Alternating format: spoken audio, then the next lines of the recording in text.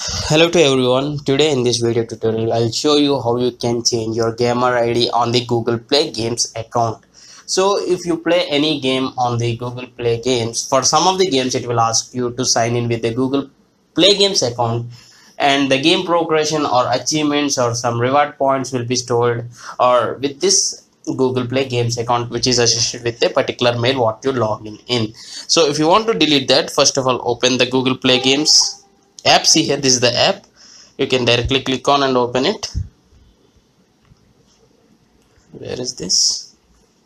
That's Google Play Games. Then this is the home page what you see, and you need to click on the profile picture image here. See here at right top corner, profile picture image, and this is your profile area of Google Play Games. And there is a pencil symbol or edit at right top corner. You need to click on that. Click on right top corner, and this is the gamer ID. With this, the other users will see your account. Means this is the name or the username or the gamer ID what we call. If you want to change this, click on that and remove and edit. Gamer ID must 3 to 20 letters and numbers, means it should be long enough. It should be in between 3 to 20. So I'll something like Sparky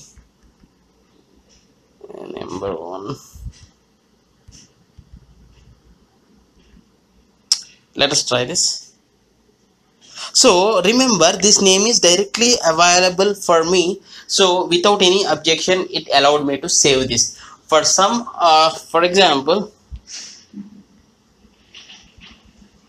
if I choose this one, maybe that username, that gamer ID won't be available, so you need to add some more to save it. See here, this is available, so you can have your gamer ID edit with the available gamer ID or usernames. So that's it. I hope you like this, and thanks for watching. Have a